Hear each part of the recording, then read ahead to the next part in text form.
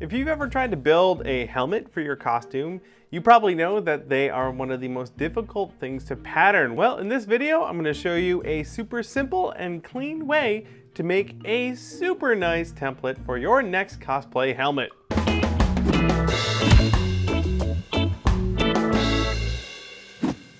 Greetings there, fellow makers. Welcome to the shop. I'm Bill, and today I'm going to show you how to make a super simple and effective helmet basic template pattern thing, just like this. Of course, the basics of this technique I learned from my buddy Evil Ted. If you're not following him, go on over and subscribe to his channel. He's amazing. He's got a great series on building a foam helmet. I based my pattern and technique on his, but I've added a little bit to mine. I've got some extra stuff that I like to do with my templates that you're gonna wanna see. So what are we waiting for? Let's get to it. I've started with a life casting of my head, or rather my twin brother's head.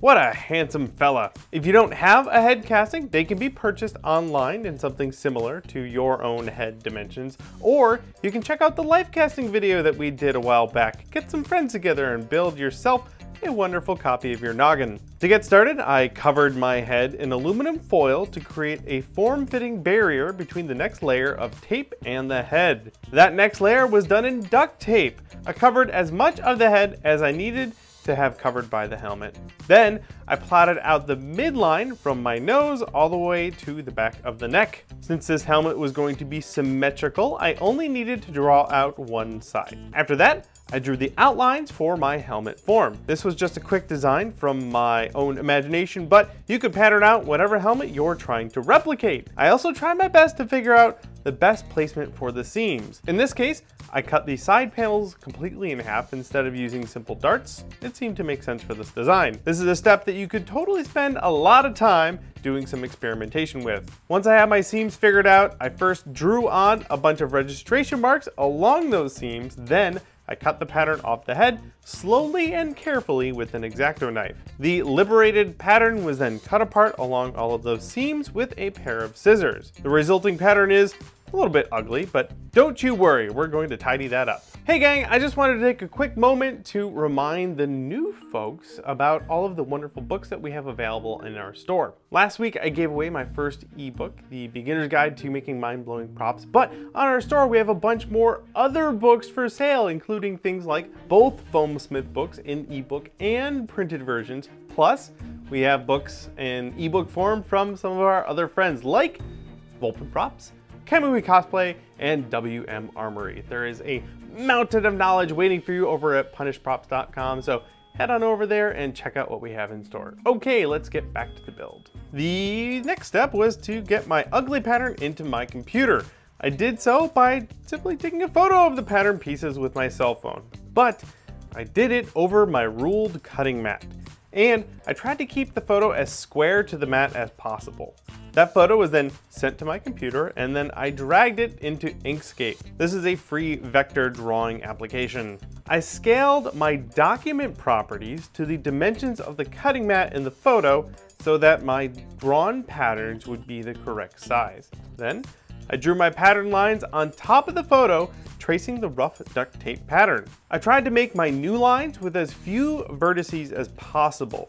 I wanted these lines to be as smooth as I could make them. I've also made dozens of patterns like this, so I know where to fudge the pattern a little bit to get a better outcome. Don't worry, you'll get it with some practice. To finish the pattern, I tweaked the seam on the back of the helmet so that it would curve a little bit away from my neck.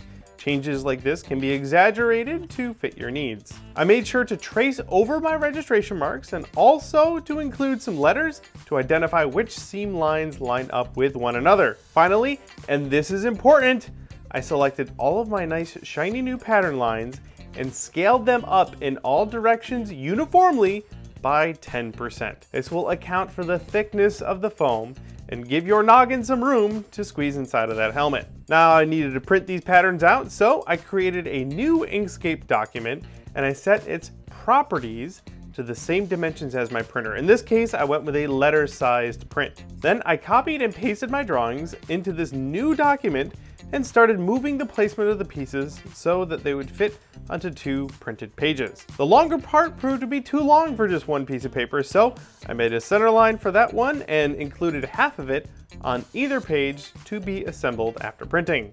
Then I printed out my template on some heavy cardstock paper. The pattern was cut out and the longer piece was taped together to complete my template. Remember to cut some little triangles in for those registration marks. This will make lining up your seams much easier later on when you're gluing your foam together. All I had to do now, of course, was to cut on my helmet and glue it together. Remember too that this was just half of the helmet, so I made sure to trace out my pattern twice, flipping each piece over and labeling it accordingly, left and right. The foam, of course, at this point could be cut out with a knife, but since I'm spoiled, I trimmed up all of my pieces using my handy dandy bandsaw. My pieces were then warmed up a little bit with a heat gun to pre-form them by hand and get them ready for the glue up. I went with my favorite contact cement, Barge, to glue up all of the seam edges. This is definitely worth taking the time on.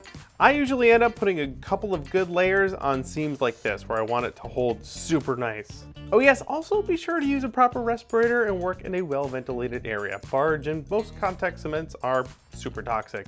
Once the glue was set up, I started slowly and carefully pressing all of the seams together. I started with the side panels and then attached those to the longer strip that runs down the middle of the head. I did this for each side of the helmet, and then I pressed the 2 halves of the helmet together, forming a finished helmet shape. And that'll do it. That's one basic helmet form ready for some additional detail and embellishments. Boom! Bob never looked so good. Once you're at this stage, you can start tweaking and changing your pattern to get it nice and detailed the way that you want it. If you want to change the form at all, you could even start trimming on the finished helmet part and then getting it perfect and nice. Usually that ends up mangling all the foam, so you could cut it apart along the seams, trace that again, and make a new updated template. It's all about trial and error to get it exactly how you want it. Also remember too, before you get to the foam stage and you're in Inkscape, you can tweak those seams a little bit. Once you kind of get a knack for how seams come together and what sort of forms they make, you'll start to learn how to do that stuff freeform and get it to turn out exactly the way you want it. Of course, if this is one of the first times you're making a helmet, don't get too discouraged if it doesn't come out exactly the way you want it. There is a real knack to this sort of stuff, and you're only going to get it with more and more practice, so keep at it. There are, of course, a ton of other ways to pattern out your helmet pieces. I did an insulation foam sculpt and made a pattern off of that for my Mechanist helmet. That worked out really well. If you've got a head that you want to work from, but you want to bulk it out a little bit, you could sort of tape and mash on some crumpled up paper or some aluminum foil to sort of half sculpt it and then pull a pattern off of that. So keep trying and practicing new techniques until you get exactly the helmet you want. Of course, if you like this helmet, this sort of basic template here, if you'd like to grab that guy, that's available in my store now for just a couple of bucks. This is a good form to start on if you want just a basic helmet shape. Links to that and of course all of the tools and materials that I used in this video can be found down below. Thank you guys so much for checking out the video, and I hope you learned something new today. And of course, thanks to Evil Ted for knocking it out of the park with that original, really awesome foam helmet tutorial. If you have any questions, please let me know down in the comments. And of course, if you have a cool helmet project that you're working on, let me know in the comments. I love to see the things you guys are working on. That's it. That's all I have for today. Thanks again so much, and I'll see you all in the next build. Hey, thanks for watching. If you're new to the channel, please subscribe so you don't miss any of our new weekly prop and costume tutorial videos. For more goodies, head over to our website where you'll find blueprints, tutorial books, articles, and more. We also have a second channel for our Q&A show and extra behind the scenes videos. Thanks again, and happy crafting.